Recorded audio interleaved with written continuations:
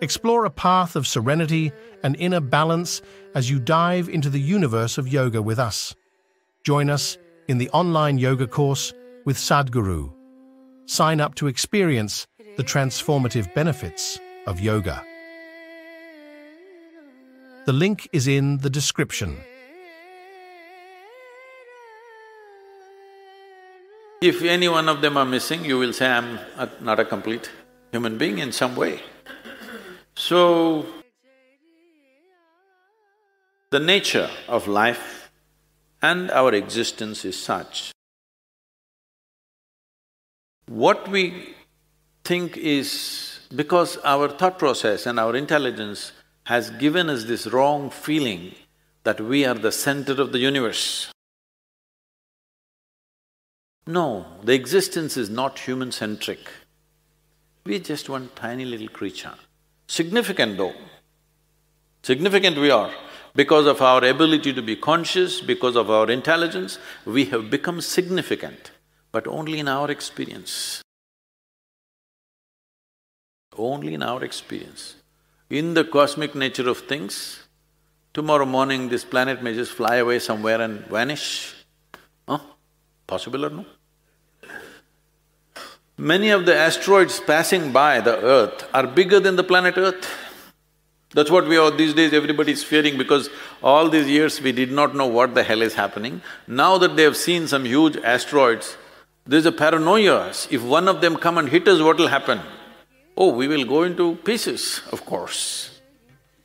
So, who we are is not significant in creation, but significant for us.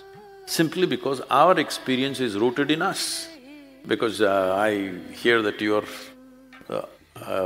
among the foremost… there are many people here who are foremost spinal surgeons. We refer to the human spine as Merudanda, that means the axis of the universe. I know many people just carrying this little body, already the spine is hurting. Axis of the universe. Terrible. Definitely they need a titanium replacement. Why we're calling this the axis of the universe is, human experience is transmitted largely through the spine. Because it's transmitted through the spine, and our experience is the basis of the universe for us. How do we know there is a world around us? Only because we see, hear, smell, taste and touch. All that is being transmitted through our spine. So, universe exists not because it is there. It exists for us only the way we perceive it. Maybe an earthworm doesn't know there is a moon. Hello? Most probably he doesn't know. He definitely knows there is a sun, I know. But he may not know there is a moon because it may not have any relevance for him. A bird may not know there is a cosmos and he doesn't care probably. But we know all this simply because of our enhanced perception. And this perception is being transmitted. In the process of evolution, one of the most significant steps is… I'm sorry, I'm talking to doctors, but… should I? One of the most significant steps in the process of evolution is the making of the spine or the vertebrae as it is. Why such a thing happened is, when our neurological system started evolving, somewhere the intelligence of life realized it needs protection. When we say our visual apparatus, this is a very complex eye. It is able to distinguish minutest differences in many things which most other creatures on the planet cannot do. The first…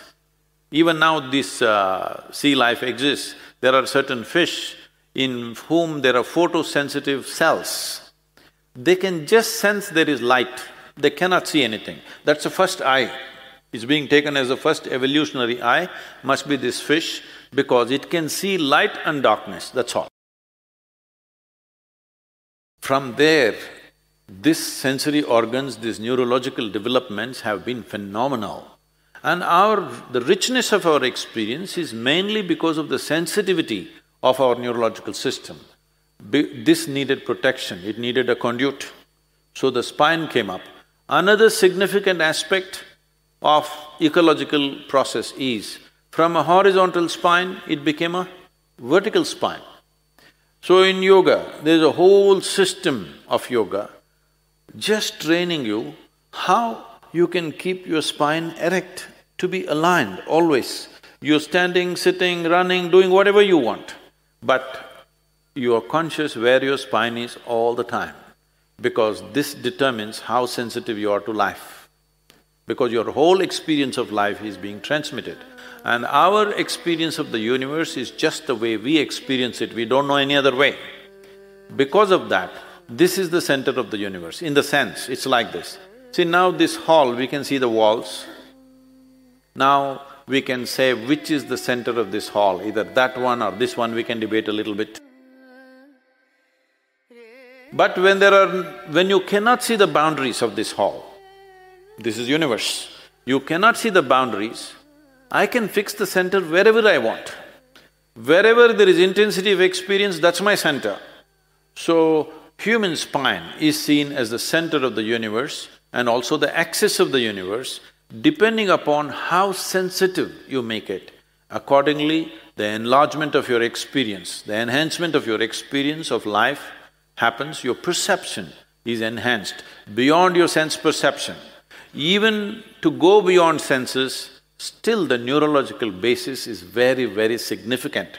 This is the reason why we are saying only a human being can realize. The other creatures are not equipped to realize because their neurological system is not sophisticated enough for that. Sadhguru, in the video we saw the Dhyana Linga, and it is always said that you have consecrated a lot of energy into Dhyana Linga.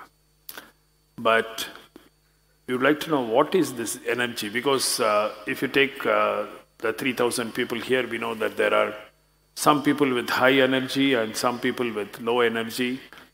So is it that they are born like that or they are manufactured like that? It depends what was their breakfast. Pongal and no coffee. After Pongal you need degree coffee. Degree coffee. So what do you mean by this energy, which you can take it and keep it in a different place, and how do we get energized? People also say, I heard you say that you sleep only for 2.5 hours. So can you tell us the secret? That was at one time. The first 25 years of my activity, on an average I slept 2.5 to 3 hours a day. These days, becoming a bit lazy. Anywhere between 3.5 to 4.5 hours I'm sleeping. More by… not because of my age, for sure, because nothing has changed that way within me. Just that one thing is, these days nutrition is bad because I'm traveling so much and I'm particular that the food is in a certain level of freshness. Once you leave India, most of the food that appears on your plate is minimum 3 months old. It's very difficult to get something which is fresh. So that makes me go skip meals all the time. I think due to lack of daily nourishment. I get nourishment, once in 2 days, 3 days I get good nourishment. But there is no daily nourishment simply because of excessive travel. I think because of that there is a bit of slackness. I think if I eat well for 2-3 months, I'll be back to 3 hours easily. So, why does one person need… well, by prescription these days, 8 hours, is it? 7 to 8 hours. 7 hours sleep. Okay, 7 hours. and why another person can do with half of that. See, one thing is, as we already went through, the very physical body that you carry is just the food that you've eaten, isn't it? You are looking at food only as protein, vitamin, mineral like this. But we're talking about a food chain. That means they're all different kinds of lives. What we consume is another form of life. Every animal consumes another form of life. This is the way the food cycle is created. So in what condition that life is will determine in what condition your life is in many ways. So if food appears in front of me, if I just look at it, people have prepared it with elaborate care. If I just look at it, I say no. People say, no, Sadhguru, this girl, this lady has brought it, she's a very good cook, she's very tasty. I just look at it and say no. Simply because it's not alive enough for me. It may be tasty, but it's not alive enough for me. If it's not alive enough, I will not consume. If you're just conscious of this one thing, you will see your sleep quota will go down. Another thing is, most people are eating at least 50%. 50% means 100% more than what they need to eat. Yes, you will do one thing. As an experiment, just try this. Whatever you're eating, cut it down by 50%. If you're eating, let's say, 2 kilograms of food, cut it down to 1 kilogram and eat variety of foods, you will see you will neither drop weight, nor will you become weak, nor will you become less energetic. Only thing that'll happen is, your sleep quota will go down. Because you're putting so much food to generate the same amount of energy, you're eating more by compulsion of liking the taste or simply by compulsion of filling yourself up. Now the body has to process so much food to create so much energy. This extra processing is taking a toll on the system. The amount of impurities that are there in the food will also determine how much inertia you generate in the body. Let's understand it this way, in terms of physical terms. What sleep means is inertia. Right now you're dynamic, this is life, inertia sets in. When inertia goes beyond a certain point, that's death. But sleep is a certain kind of death, but it is offering you rest. So restfulness is very important. What is being restful means is, if you sit here, if you're at total ease, you will see the body is naturally restful. Have you noticed on a particular day, you are very happy, on that day you don't need much sleep or food, have you noticed this? That's all you have to do. If you remain very joyful every moment of your life, the food will come down, sleep will come down naturally. So there are many aspects to this. Fundamentally, if you keep your life energies very exuberant, now you will see the sleep quota will naturally come down. To keep it exuberant, you should not be overladen. Largely, in the ashram, everybody, young people also, eat only 2 meals a day. 10 in the morning, 7 in the evening. Our activity exceeds most people's activity in the world, and we are 7 days, 365 days, we don't know what's a vacation, because we are enjoying what we're doing. We don't want a break. So, they never go on a vacation, there is no break, there's no Sunday, Monday nonsense, nothing, every day something is happening endlessly. But you will see, people are very energetic, healthy, sleep is very little. So, energetically, a human being can be at different levels. Why this is important is, see, what we call as life is just a combination of two things, a certain amount of energy and a certain amount of time. When it comes to time, it is ticking away for all of us at the same pace. Clock doesn't run slowly for me, faster for you, there's no such thing. Whether you are busy, you are lazy, you are sleeping, you are doing useful things or useless things, it doesn't matter what you do or you do not do, time is ticking away. So there's no such thing as time management. You can manage your energy. If you raise your energy to a higher pitch of intensity, what somebody does in 10 years, you may do it in 1 year. So if you live for 100 years, it looks like you lived for 1,000 years. simply because your energy is pitched up.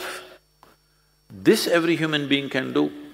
The whole yogic system is… one dimension of yogic system is just towards this. If you sit here, even if you simply sit here with your eyes closed, you don't sit here in a static way. You sit here in a dynamic way. You never become static, because static is called as death. If everything becomes static, that is death. If inertia really sets in, that is death. So sleep in yoga is seen as death. You die every day. How long do you want to die in a day? You really must use this word for yourself. Don't tell anybody, I'm going to die. For yourself, how long do I want to die in a day? 8 hours a day if you die. 1/3 of your life you're dead. In 24 hours, 8 hours you're dead means 1/3 of your life dead. Another 4 hours goes into eating, sleeping, eating, toilet, bath, this, that. Where is the time to live, I'm asking? So, if life is precious, the most important thing to do is keep your energies in an exuberant way so that life becomes more, life feels enhanced, because you cannot enhance time. Maybe you can live a few years longer, but you can't slow down time for yourself. Do what you want. Do whatever you want. Time keeps rolling. As you sit here, since you came and sat here, you're about an hour and a half closer to your grave. It's a diagnosis. That was not me, okay?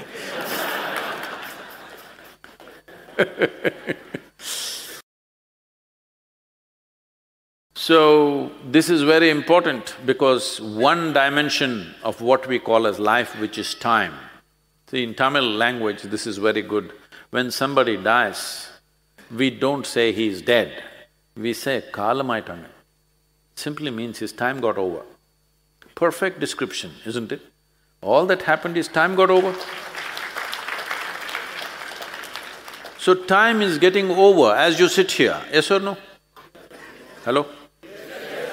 Those immortal beings, I'm asking you. Time is getting over. As you sit here, it's going away. So the only thing we can manage is, how intense is my life energy? For this, we have a whole lot of systems to slowly work on it in such a way that, there were times, these days, one night is okay, second night I'm a bit down. Otherwise, there was a time, 3 nights if I don't sleep, continuous 3 nights, consecutive nights, I don't sleep, full day I'm working, full night I'm working. If you see me on the 4th day, I will be just fine, you won't even make out anything. Today I'm little… as I said, this excessive travel, I don't have enough sadhana to keep me up like that. But one night, 2 nights also I could manage, but one night effortlessly I will go, even today. There was a question about Dhyanalinga in this, which I missed out. What Dhyanalinga means is, because time is running out for me, like everybody else, I'm not saying I'm going tomorrow. Everybody should know, time is running out. Hello? Yes. As we sit here, it's running out for all of us. Because time is running out, people on the spiritual path will always wonder, after Sadhguru what? What do we do? So, this was the vision of another great yogi way back, that to establish a form which is like a living yogi, but he won't travel, he's always there. A yogi without legs, good or no? That he can't go anywhere, but a full-fledged being with all the 7 chakras and everything, full-fledged. Only thing is, he doesn't ask for food, good. He doesn't sleep, good. And he doesn't die, very good. And he doesn't go anywhere, very, very good. So that's the kind of yogi we created, who's sitting there right now. He can't walk, he can't talk, he won't eat, he won't die. Good or no? Insurance for future. Sadhguru, you said about Kalamanar, his time is over. So is that time a finite time for all of us? Because medically there is so much of billions of dollars being spent on trying to extend our life. So if we think that there is a finite time for everybody, so is this a wrong process of thought process to work on for research, or is it a futile research? See, if all these idiots live forever, what do you do? The chant that I did in the beginning, Jananam Sukadam, Maranam Karunam. Death is a great compassion if it comes at the right time. If we really want to punish you, let's say we won't give you death sentence, we will give you a deathless sentence. You cannot die. You will suffer much more than death sentence, isn't it? Yes. So, only a fool who is inebriated either with money or hormones thinks he wants to live forever, you understand?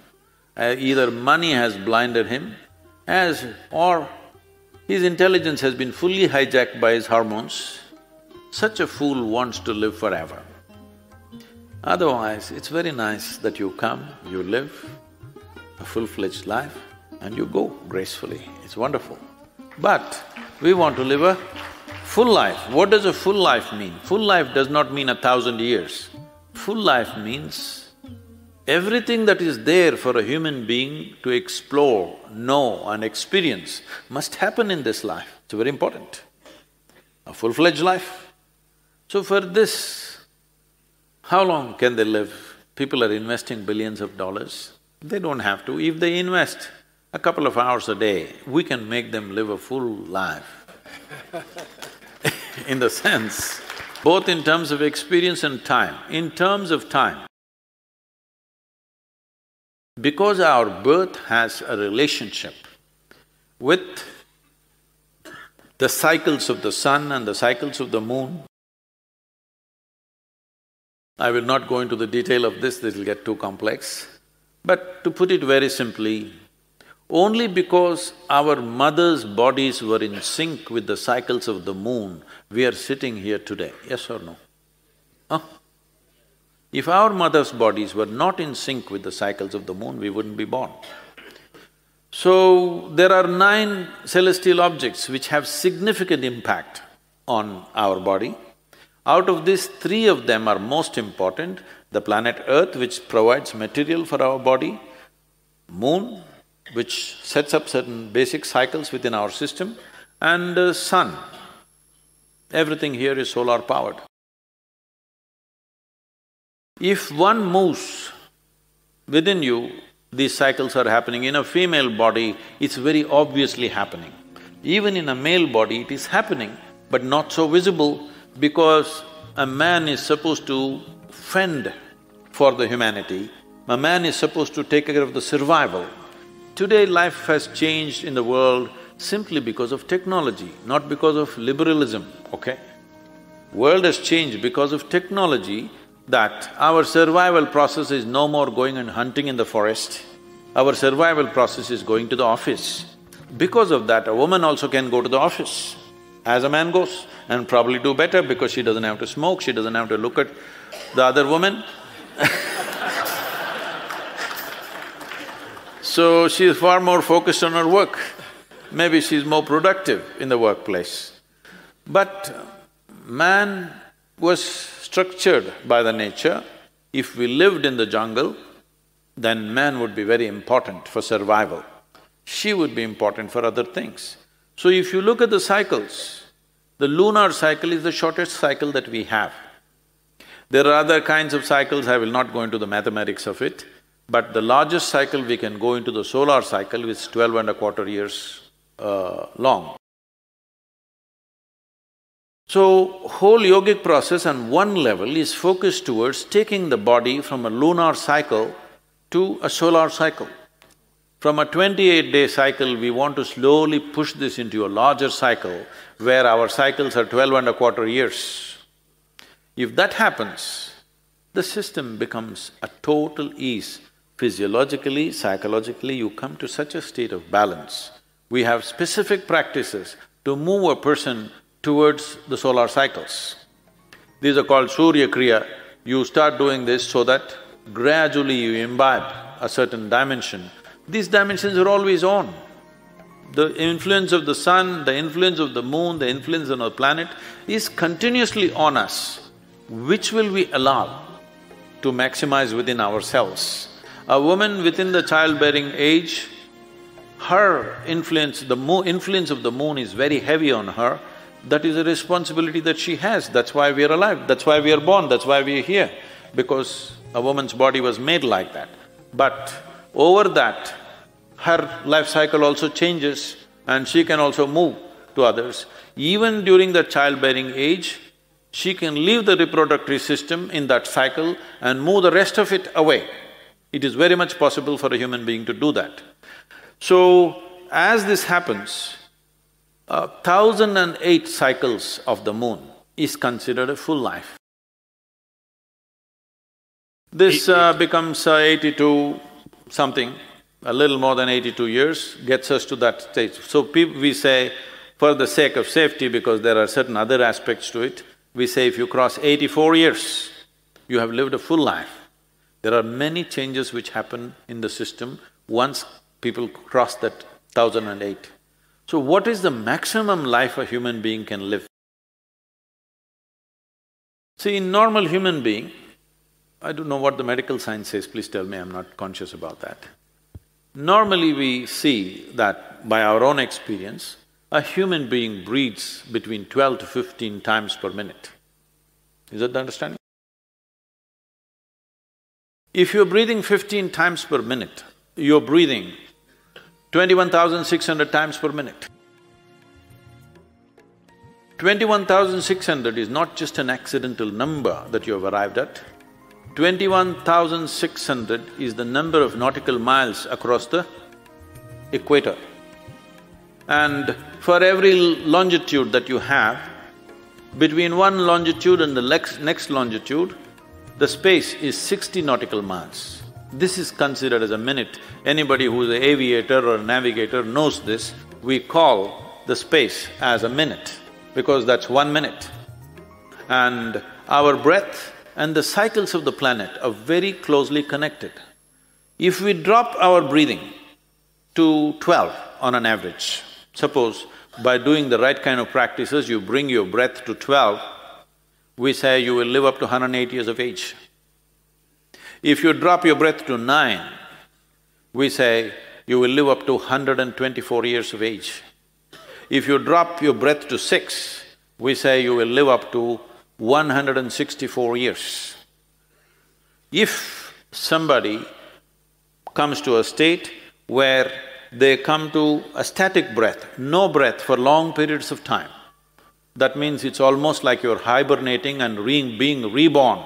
Such a person, we call him a nirmanakaya, that means he recreates his own body.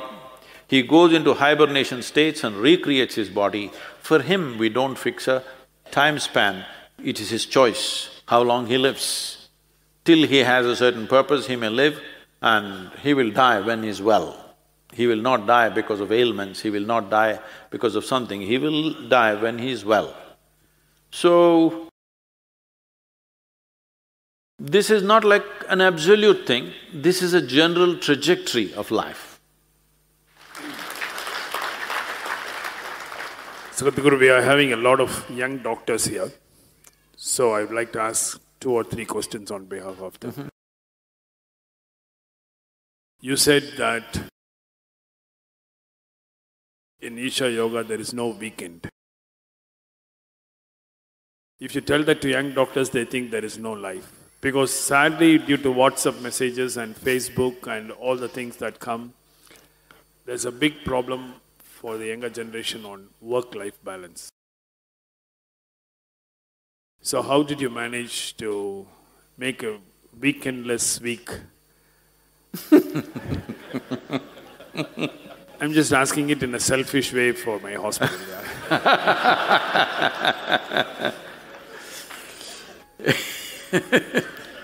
See, well, there are different things to attend to in life, probably. There is a family, and there are friends, and there is pleasure, and there is picnic, and so many things they want to do. But I was… first time, many years ago, first time when I was in United States,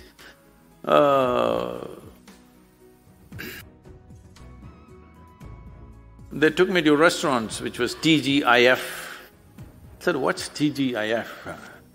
They said, thank God it's Friday. I said, what? No, the thing is, Friday afternoon means already they stopped working and they're thinking of a party.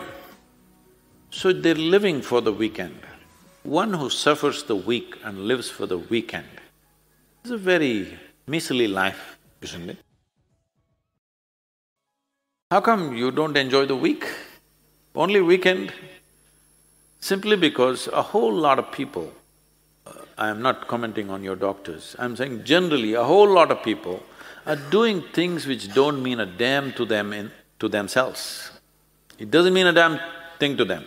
They're just doing it because it's a way of earning a living. Yesterday, some television channel was misinterpreting what I said long time ago very badly. I said, when I was 10 years of age, I told my father, who was a very ardent physician, not a simple physician, very ardent. So all his life academically he's excelled in everything and a dedicated doctor. He became a doctor because he lost his mother when he was 4.5 years of age to tuberculosis. So there are very touching stories how he used to go to see his mother and she would put a towel on his face and kiss him because she was afraid she will infect him. And those days there was not much treatment, so they just built a house for her on a hillock, thinking that fresh air would cure her tuberculosis, but she passed away at the age of maybe 21 or so, 21 or 22 maybe, a young woman. So at that time, she told him, it's a very rich merchant family, where naturally by the time you're 12, you're into business. So, she told him, you must become a doctor. Because she felt if some other kind of doctor had come, she would have saved her life. We don't know what turmoil she went through, who knows. So he committed that he will become a doctor, and at the age of 12, when his father tried to force him into business, he left the family, went outside, leaving a very wealthy family and studying outside on the streets, and slowly he became a doctor. So the first thing he did was, he served in the Mysore sanatorium for tuberculosis. For 3 years, he worked in the sanatorium for 50 rupees a month. So he is that kind of a doctor, totally dedicated. Later on, he served in the government, whatever. So his idea of success is, you must become a doctor.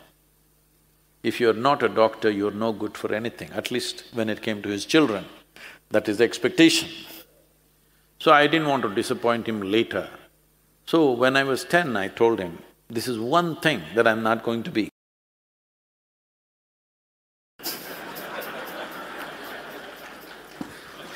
Did you know the future of doctors even then, or? No, so all along my father was always worried that I am not getting trained for anything specific. Don't create the expectations, there'll be no rejections. It's like, I throw a stone up, Sadhguru, I throw a stone up, why is it landing on my head? Well, that's how it works on this planet. If you don't want it to work like this, you must leave this atmosphere and throw the stone up, it just continues to travel straight up. This is how it works here. If you throw it up, it lands on your head. No? You are like somebody who plays solitaire, you know. Yes, this is like playing solitaire. This is just because you're like a person who wants to drive on the Mumbai street without knowing anything about the vehicle that he drives. You don't know how to drive, but you got into a car or motorcycle and tried to do. Motorcycle won't cooperate at all. First moment you'll fall. Car is little easy, anybody can make it roll, you know, because it's on 4 wheels. So if you drive, then you say, Sadhguru, I'm driving, but there is so much fear, what to do? And people are dying on the street, what to do? Well, that's what will happen. So if you want to drive it, you spend some certain amount of time learning to drive before you hit the road, isn't it? This is also just like this. Before you start your life, you must spend some time learning something about this machine, isn't it? This body, this mind, how to use it, in what way it operates best. Shouldn't we spend some time? No, you just jump into life and as I create expectations and I get dejected. Obviously unrealistic, isn't it? So, oh, if I don't create expectations, maybe I won't do nothing. That's not true. Anyway, you're doing something, isn't it? Even the bees and the birds and the ants and the elephants are doing something, isn't it? Whatever they can do, aren't they doing? So that's all you can do also. Whatever you can do, you can do. What you cannot do, you cannot do. So we taught you Isha Yoga to remove all the other nonsense. You understand? If you can look upon everything around you the same way, everything that you can do, you'll do. What you cannot do, you'll not do. What's the problem? That's how the whole existence is functioning, isn't it so? If you ask this planet to spin backwards, can it do it? So even Mother Earth cannot do, so what's the big deal? You are just a piece. Isn't it so? The earth is spinning like this. If you say spin like this tomorrow morning, can it spin? No. So, what's the big deal? You can only do what you can do. So once you see this, your whole life will be focused on how to enhance your ability to do, not waste your time on silly expectations. Life will happen the way it happens, not because you desire. It happens because you're enabled in a certain way. Instead of enabling yourself, you're wasting your time in silly expectations of yourself. So, instead of spending your time building fancy expectations, spend your time to enable this one. What you're capable, that's all you will do, isn't it? Can you do something more? Can anybody do something more than what they're capable of? No. It is just that your capability can be stretched. Without stretching your ability to do, you're building expectations. It is just fundamentally wrong, isn't it? No? It's fundamentally wrong, isn't it so?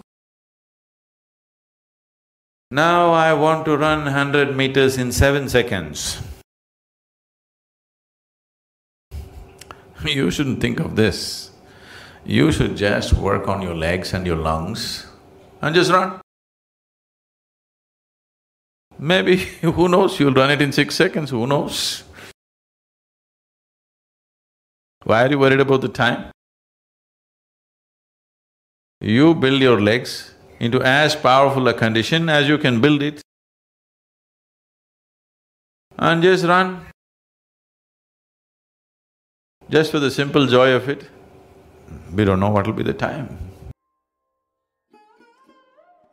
21 minutes.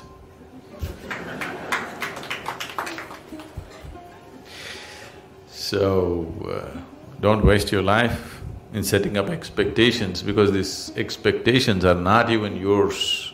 You're looking at your neighbor and setting expectations for yourself. It's a very, very silly way of building your life, because your expectations are not even yours, isn't it? I'm telling you, human mind is such. Let's say in Mumbai everybody had only one leg. You had actually two, but everybody has only one. They're all hopping around. You will also do that, though you have to. Because you're setting up your expectations, looking at people around you. So, there's no need for any expectations. Just enable yourself. Whatever the situation allows, we'll do. This is all you have to do. Build your body and your mind in such a way that you can use it to the fullest capability. So whatever kind of situations arise in front of you, accordingly you act, not the fancy way you like. Right now, we have started a whole different form of education in Isha called Samskriti. They have no formal education. They're just learning yoga, classical music, classical dance, Sanskrit language, English language, and martial arts, nothing else. These kids know nothing, but you come and see them absolutely like this, because we're just teaching them to use their body and their mind to the fullest capability. You will see by the time they're 18, they will be phenomenal creatures. Because your success in this world is just this. The physical world, the success is just this. How effectively can you use your physical body and your mind? That's all your success is. Is that so? That's all it is, isn't it? A little bit of knowledge you need, the damn knowledge is all on the net, you don't have to keep it in your head.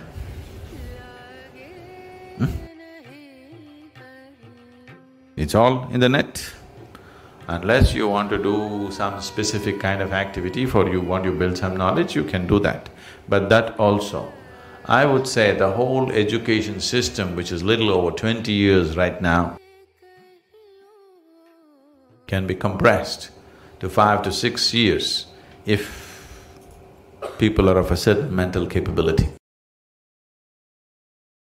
And every human being, almost every human being except those who are impaired in some way, almost every human being is capable of this. If only you take off the silly expectations which are a crippling factor, because your expectation is if somebody is doing this, you want to do one step more, even if that's a crippled standard. You don't go about building expectations. You just work upon building your body and your mind to enable yourself that you can use it to the fullest extent. We don't know how you will use it. What you do in this world should be relevant to the situation in which you exist, isn't it? Action is always about the situation, not about you. If this one thing, if you get it, then there'll be no expectation. Simply you do what's needed. In a given situation, you simply do what's needed, that's all. If you're placed in Mumbai, you learn the stock market. If you're placed in Kanyakumari, you learn fishing. This also you do well, that's also you do well, that's all, wherever you are, that's all there is, isn't it?